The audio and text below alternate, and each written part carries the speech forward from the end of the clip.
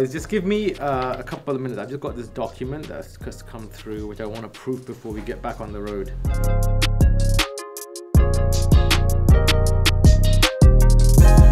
Right now we are going to 315 Spadina Avenue, Toronto, which is a residential real estate project of ours in Toronto, in downtown. It's one of our most important ones. It's a massive project, more than $100 million, and it involves a couple of pension funds as well. It's exciting because it's downtown, because it's a big project, and because of the nature of the partners that we've got on board. So it's exciting, yeah. And it's in construction.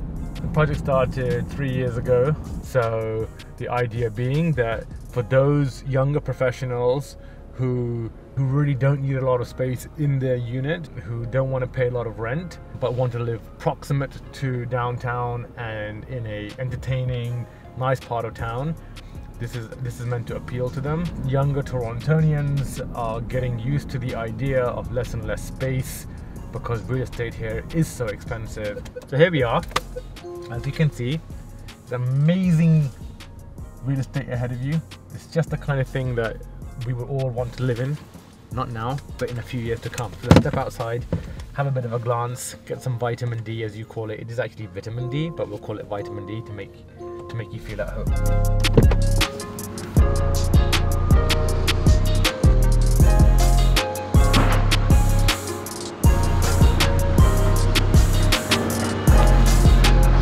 This is our most recent development. I'm very proud of it.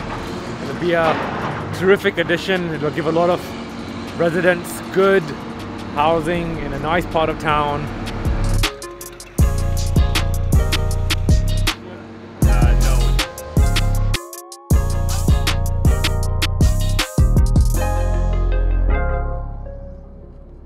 Yeah, so we're going to see the first projects that I developed, as well as one that's just been completed as well. It's a trip down memory lane.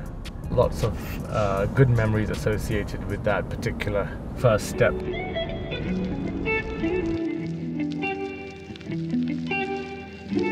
So as you can see, I am now the new brand logo representative of Booster Juice. Once in a while, it's a treat.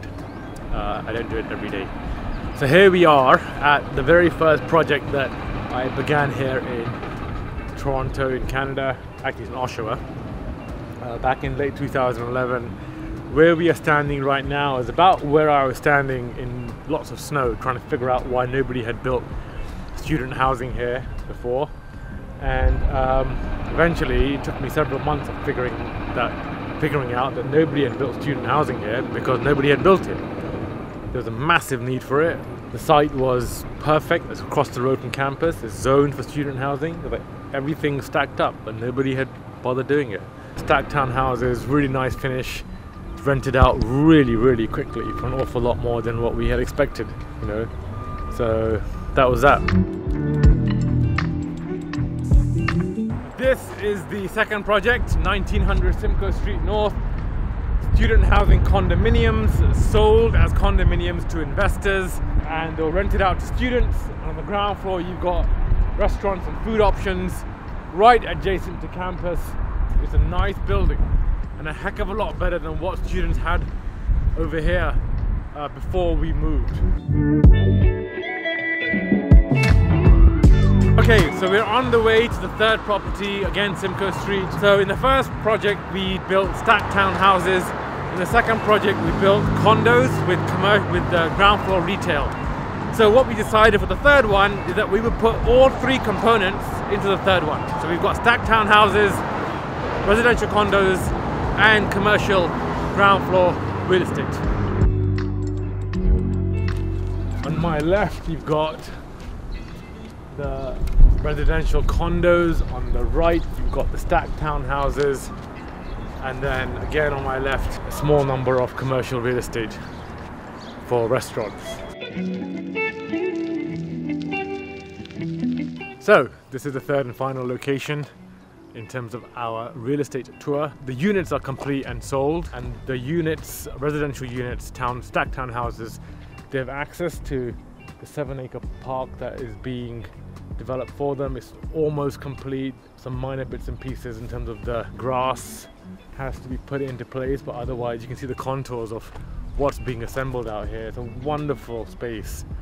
I mean, if you're living in one of these homes and you have this kind of view and access to a private park like this, I mean, what a terrific place. You know, it's peaceful, it's quiet, yet you are proximate enough to an arterial road. It's really nice, and it's a very interesting conversation how this began, because the city was reluctant to let us develop this piece of real estate because they were like, you know what, this is protected territory. And the more we probe, the more we kind of realize that parts of it are protected and parts of it are not. So why don't we take the parts that are not protected, build on those, and make the rest of it enjoyable, you know, enjoyable for people to actually use. And I mean, if you look at it, it's just fantastic. My office, the sanctuary. So welcome to the office. Here we go. It's not particularly conventional, but more of mine. Yeah, I know it feels a bit like a comfortable lounge, but if you're going to spend an awful lot of your life in an office, you may as well make it comfortable, in my view. So, where can I start? Oh my goodness. So, you've got some interesting prints, like this is the building at my old school where I was from 7 till 18. That's a 10th century Quranic manuscript over there, original. Yeah, lots of maps. One of the earliest maps of London Underground, where I spent many hours going in and out of different places. Up of Upper Canada. This is what Canada used to look like. And these are 17th century maps of Hertfordshire and Middlesex, which are essentially where I grew up as a young child. You know, I don't know, I mean, you can just go on. There's lots of me and my past in this office. Things that appeal to me, things that I enjoy. Coffee table books are quite representative of some of the things that I enjoy and I'm interested in. And beyond that, this is my desk. Bit of a mess right now, but that's not entirely my fault. Yeah, so there you go. This is it. This is home.